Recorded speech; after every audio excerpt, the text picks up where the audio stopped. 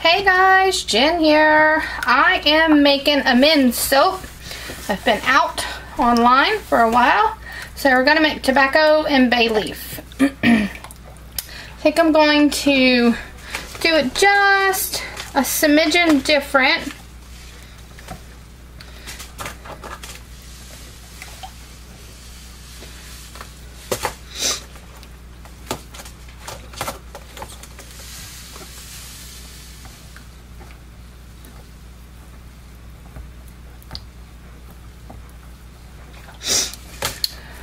I got the new Vitaburst beads. Most of you guys know we are a wholesaler for Crafter's Choice Bee Scented, and I got the new Vitaburst beads, and I'm not sure if I'm gonna add some in here or not. I'm not sure.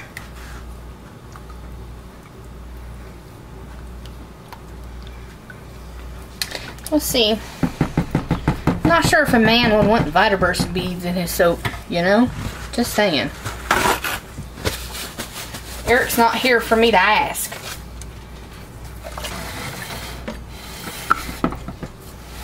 But I think I'm going to do a tiger stripe.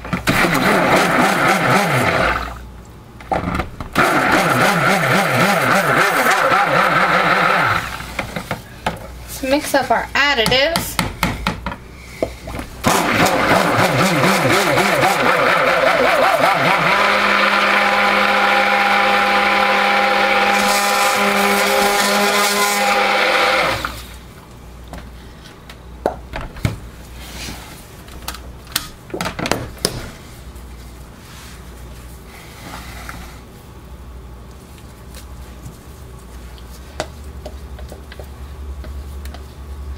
I love all my additives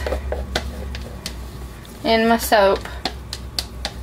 And I don't add as much additives as other people. Some people add yogurt and all kinds of stuff. I have 3 that I add. And I just love them. I'm going to give this a little zhuzh, then we'll divide off for colors.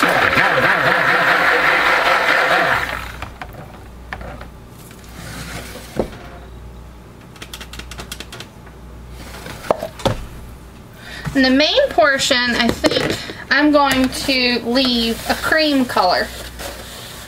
And then I'm going to do brown and then chromium green oxide. I don't think that green color gets enough love sometimes. It's a wonderful green. Had to wipe these out. I washed them earlier from the last batch.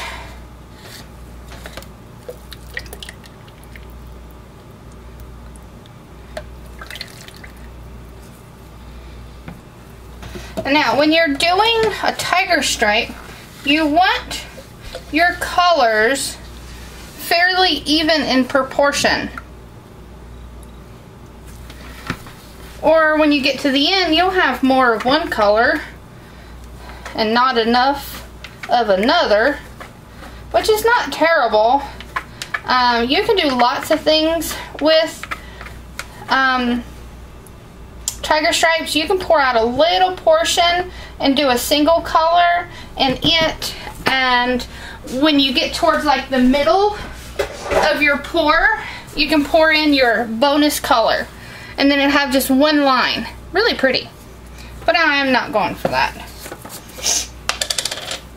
This is such a gorgeous green.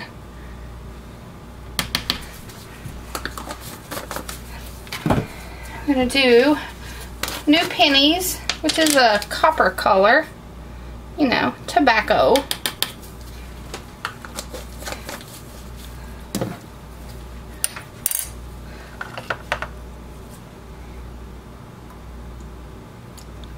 I'm not going to do these yet, so I'm going to try to keep it all the same.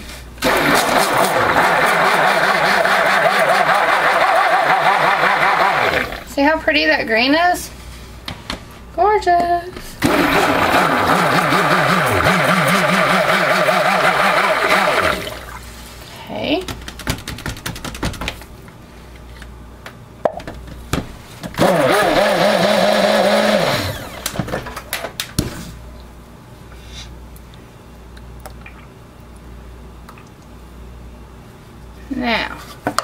shall hand stir. Now, a tiger stripe is very similar to doing a zebra, or a tiger stripe, zebra stripe, however you want to call it. It's very similar to doing a drop swirl. Other than that, you don't pour from as high, and you stay in one location. You pour in the center of your mold, always, every time. I normally always did my cool water soap in this design, but my husband loves this fragrance, so I wanted to restock this for him.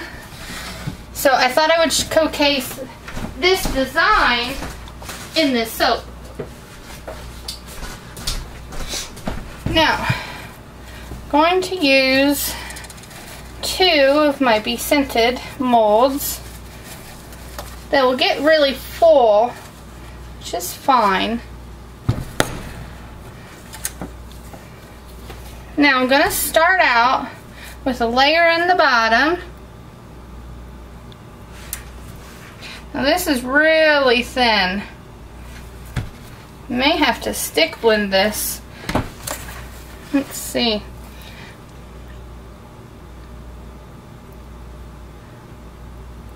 Now you can go back and forth to get the thickness of the line you want. I'm going to pour really slow because, like I said, this is really thin. As it thickens up on me, I may be able to pour a little bit quicker. I'm going to go down and up. Boom. As you see, I'm shooting for the same spot right in the middle with every one of them.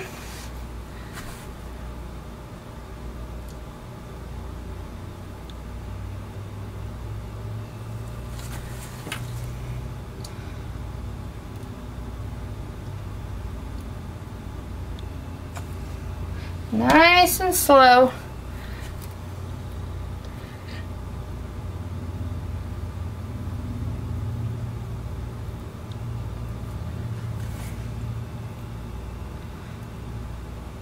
Now this color's starting to set up, which is a little bit better. I need it a little thicker.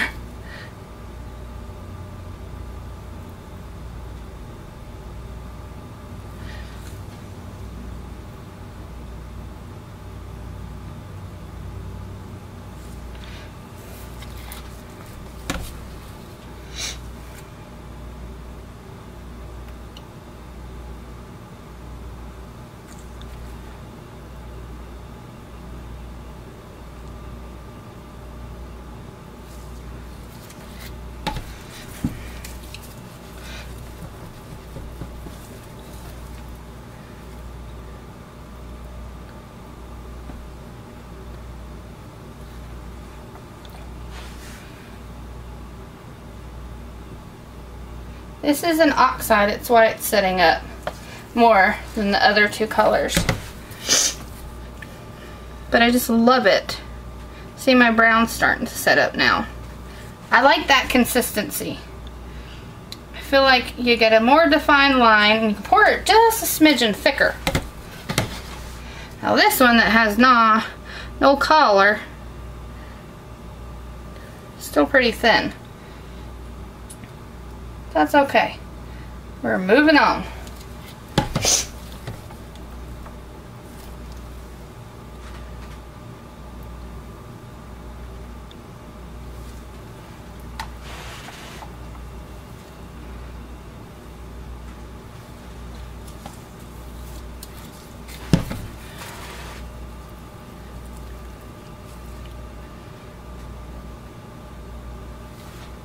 See, now that it's a little bit thicker, I can just do one line, but it's okay. A little tap down.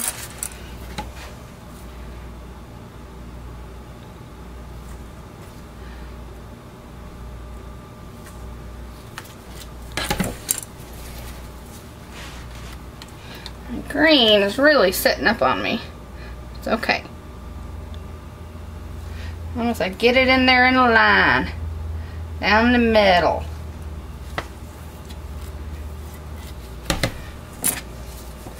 And this one is needing to be stirred as well.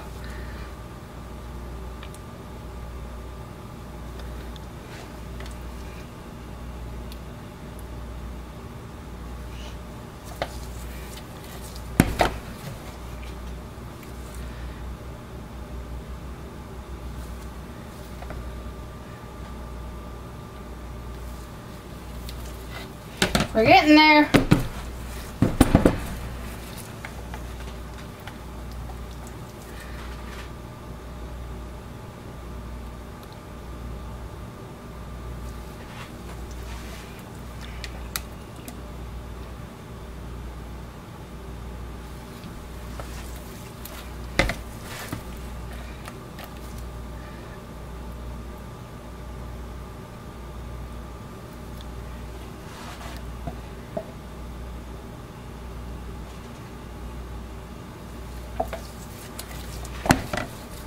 I'll only be able to do one more run, and then we'll do the top.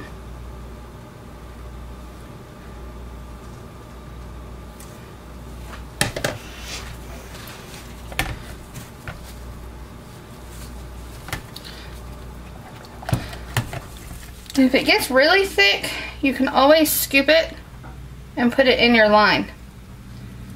It does not have to be poured. Now, I could still pour this, but I'm just showing you guys.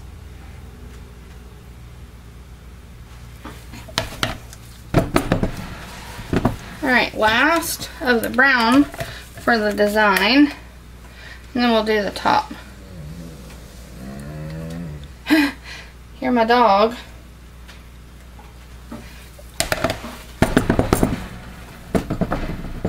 Okay. Beautiful. Super excited to see how this one turns out. Okay, so I'm going to go ahead and finish with this down the middle.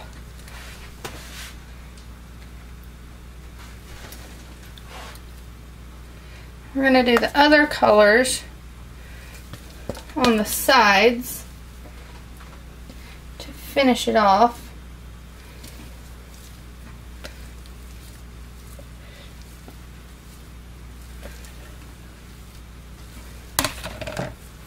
We'll do green on one side and the cream colored on the other.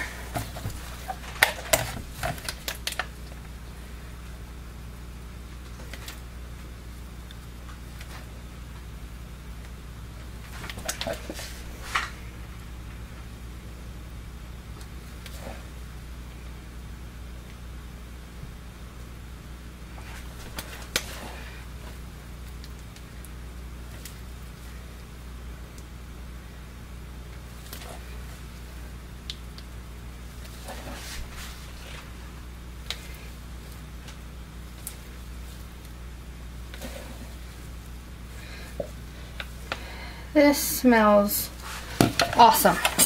I love this scent as well.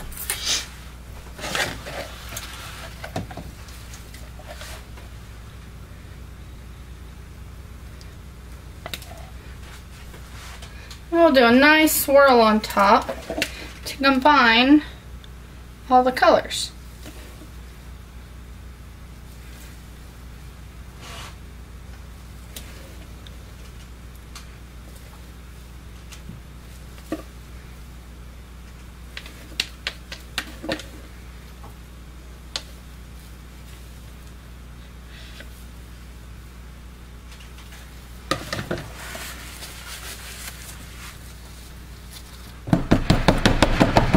Tap, tap, tap.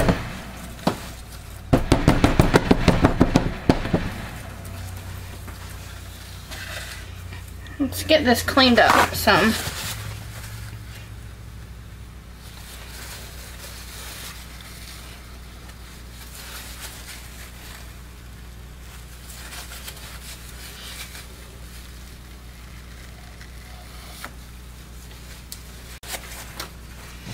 Now, I think I'm going to do the figure 8, and then I'm not sure if I'll do...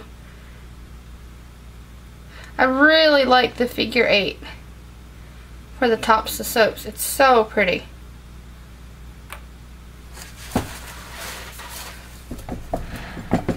Yeah, I'll leave it at that.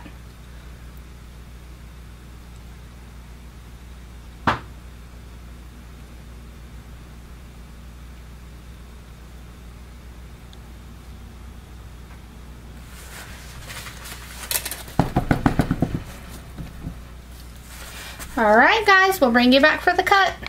Hey guys, we are back. We're gonna cut the tobacco soap. And see, right here is a soap that's got some soda ash on the top. And I'm not really concerned with it.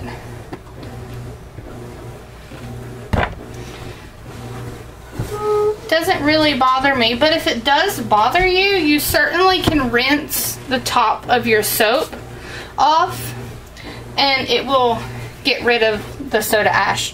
Just run it under the sink and it'll fix it. How cute.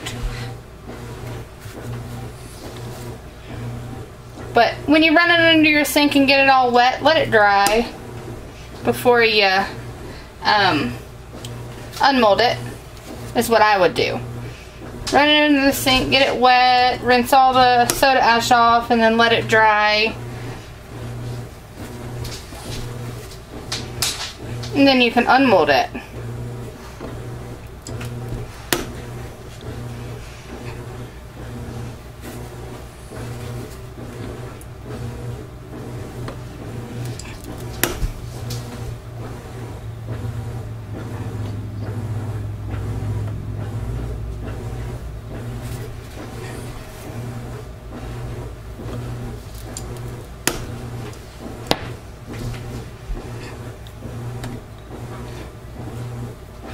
One of those, I did not cut any end slices for samples, but I will on this one.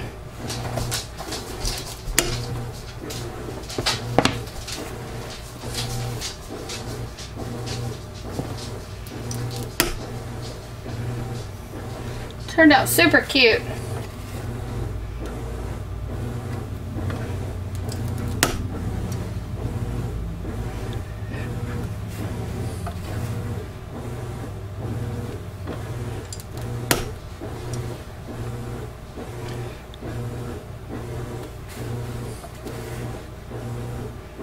Some nice stripes going on. Now, if it would have stayed a little bit more fluid, my stripes would have been a little bit better, but that's okay.